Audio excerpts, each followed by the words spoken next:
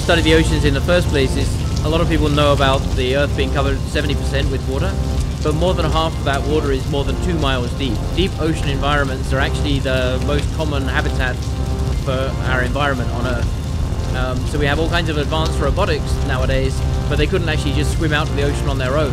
So we need a way to actually get out to the ocean to study it in detail, and that's what the Neil Armstrong offers us. It's one of the 2 newest research ships there are. It has a lot of capabilities built in by itself.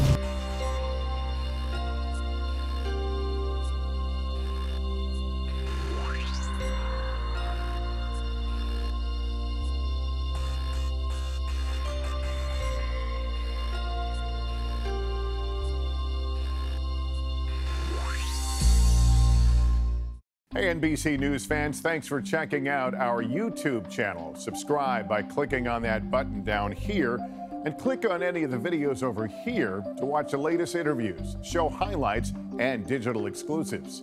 Thanks for watching.